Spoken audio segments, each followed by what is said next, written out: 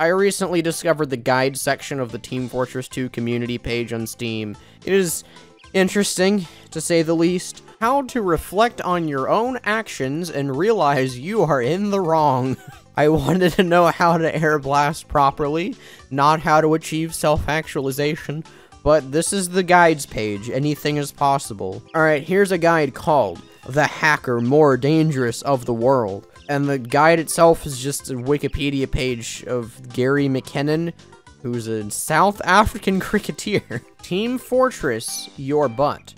Get wrecked. How beautiful you are is how ugly you are. You guys probably don't know this, but this is a person holding a trash can. That is not, in fact, a person holding a trash can. That is a bag. How are you able to sit on a chair? If this is supposed to be a joke, we are really hitting surrealism levels of comedy. How to not be like Prince Joker. This guide tells you how to not play TF2 like the guy named Prince Joker. So obviously the guy who wrote the article. Furries should die. So wait, is this implying that he's a furry because then by dying you're not like him? Like, I think this backfired a little bit. How to get rich real one! Exclamation point, exclamation point, one, exclamation point. You will get rich. Step 1. Obtain amnesia, I guess. Some people, I just assume, speak English as a second language.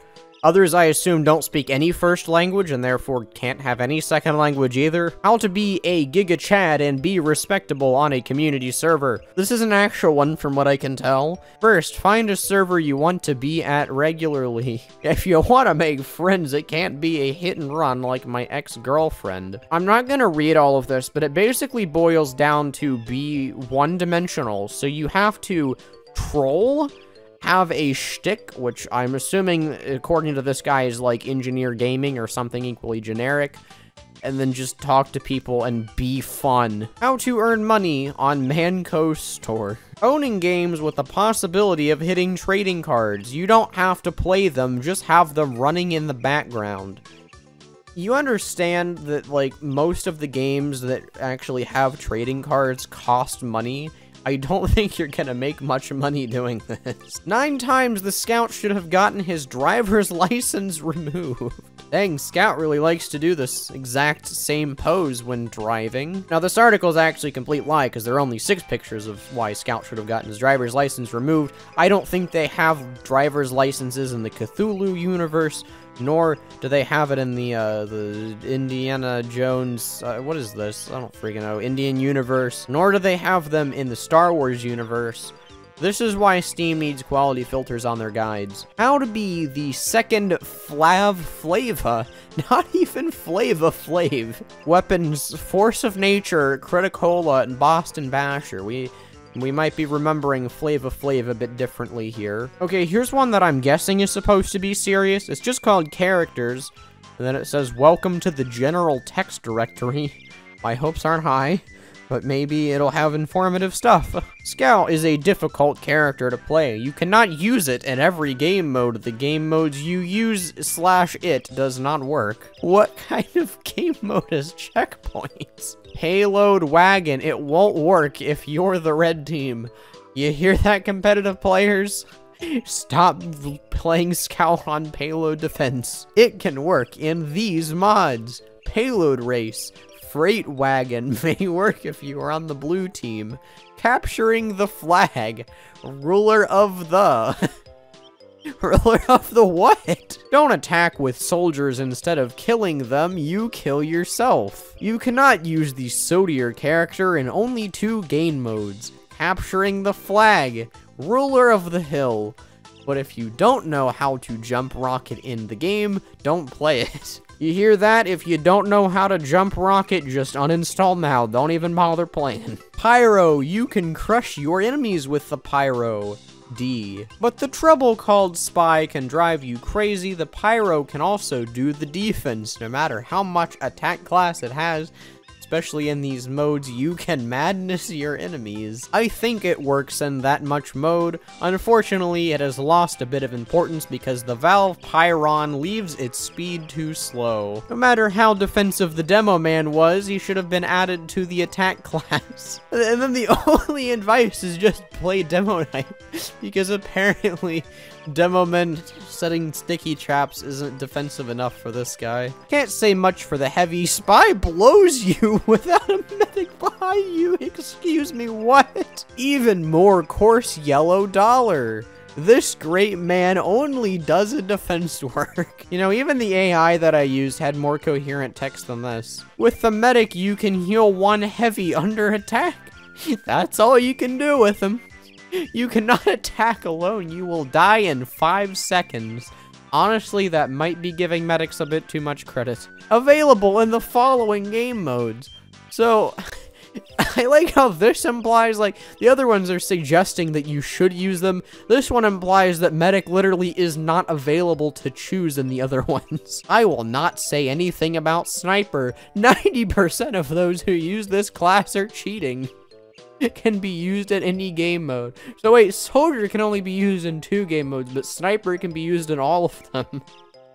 Okay. And finally, the spy. The human we call spy can be invisible. The engineer can spoil everything he builds and can stab characters in the back.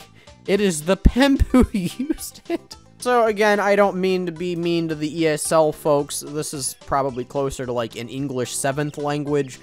Honestly, this is Google translated. There's no way like a computer didn't write some of these words. And even ignoring the broken English, some of the advice on here is just... Remember, only use soldier on payload freight train mode. How to play as subclasses with the help of manco.store. What? This is the most blatant advertisement ever. Okay, so I guess it just teaches you how to play, like, really weird stand there and do nothing classes.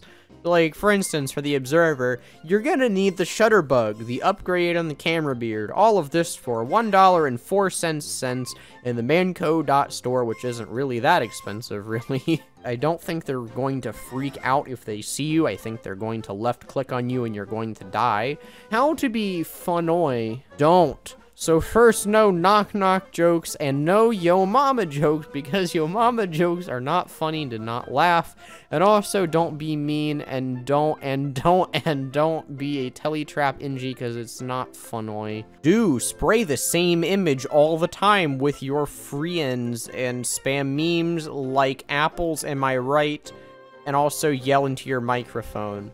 So according to this guy, overusing jokes and mic spamming is the peak humor comedy, but then yo mama jokes, which is oddly specific, is like the one that's off limits. And then what's really sad is like sometimes actually good guys, which are like, they don't really teach you anything, but they're still kind of cool. They're just kind of buried in here, like this one, which is like a little field guide to balloonicorns. It's kind of adorable. How to become a steward. Steward guide. How to become a steward. To become a steward, you put your name in the game to steward. Interesting. Here's a guide called 100% crit player stereotypes, which I'm guessing is referring to the 100% crit community servers. But, literally every single freaking class on here applies to every server, not just 100% crit server. I think there are toxic people and tryhards and campers on, like, every server. I don't think that, like, I don't think that's specific to times 10 crits. Here's a nice little existential one. How to not rage about a free-to-play that kills you. I know this happens a lot, so though of making a guild to not rage about them. Tip 1, counting. Count to 10. I know it's cringe. Yeah, stupid idiots counting and doing math. Step 2, think positive. Step 3, think of the past. What? What is this, like a guide for anime protagonists who like just can't get over their like friendships that they're remembering or something? Tip 4, use your anger in a right way. Don't say things in chat like you are bad because you don't have money. Instead, you should punch your bed write the guy's name on a piece of paper and pee on it. What kind of psychopath is writing this? Oh wait, no, there's another step. Tip 5, exist that server. It sounds like a game show. Extra help! You can type a bunch of bad words with your keyboard in the chat, but don't send it. What's the point then? You can close your eyes and breath. Yes, that is cringe, but try it. I must be like cringing 8 hours a day whenever I sleep then. If closing your eyes and breathing is cringe to this guy. How to not be cringe and not be bad and suck a lot and gay. So wait, you're not bad and you're not cringe, but you do suck a lot and are gay? Okay, I'm listening. What class S2P lay? Obama. And finally, we're gonna end out the night with some big laughs by looking at the funny jokes to tell your TF2 pals book. My laughing bones are all warmed up, so I'm prepared to bust a gut. Why did a piece of chewing gum cross the road? The chicken stepped on it. What do you get when you cross a clown and a skunk? Laughing gas. Skunks don't shoot gas, it's like a liquid. What is Blutarch Man's favorite music? Blues. We've hit like bone-hurting juice levels of a joke on this one.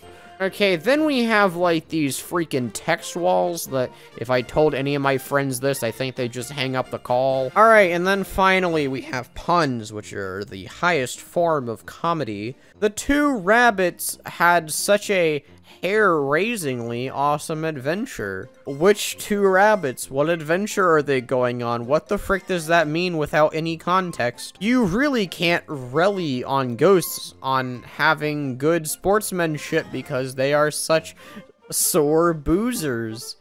What the frick does that mean? I never knew guitars could be attractive until I saw one in a G string. Never trust Demo Man, he always blows things out of proportion. Well, I may not be laughing externally, but I am dying on the inside in every way imaginable. Well, anyway, the Steam guides are certainly something. Honestly, about 90% of them are either extremely low-effort attempts at humor or people trying way too hard to be funny.